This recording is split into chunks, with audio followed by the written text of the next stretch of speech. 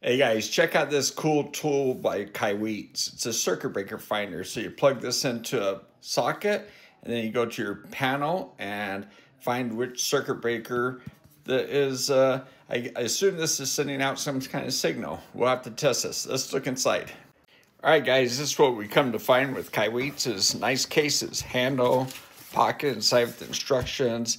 Okay, we got some batteries and we got our two devices and couple adapters. So there's one for light bulbs and a 3-pronged to 2-pronged adapter. It looks like we also have this guy. So 3-prong to alligator. That makes it convenient. So pretty handy. Let's put batteries in.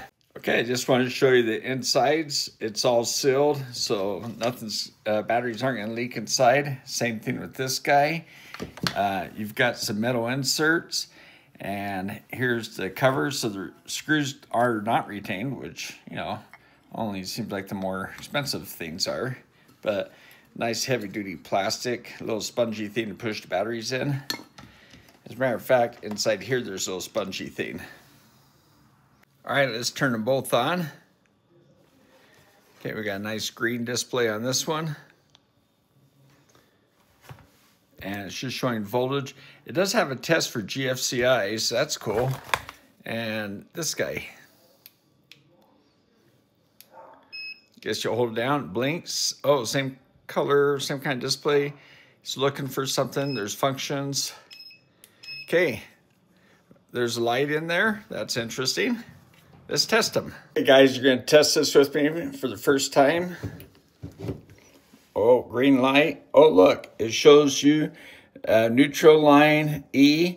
Says correct, 122.1 volts. VL neutral. Okay, line to neutral. Pretty cool. Green light. Okay, and test for GFCI. This has GFCI, so let's try. What do I do? Oh, okay, there we go. You have to hold it down for a moment. Oh, check it out. So it says pass. Got a green light. All right, I reset it, and it still says pass on the display, so do I do this? Okay, it's ready to go again, I guess. Put in the top socket, still good. Okay, great. Now, let's see if we can test the breaker. All right, as I go through these, I hear the chirp, but this one seems to continue. It's not super strong, so it makes me wonder. Okay, so I'm getting an alarm on this one, but this one controls a lot of stuff, so I don't want to turn it off. My wife's watching TV. She might be upset. But yeah, maybe it's that one.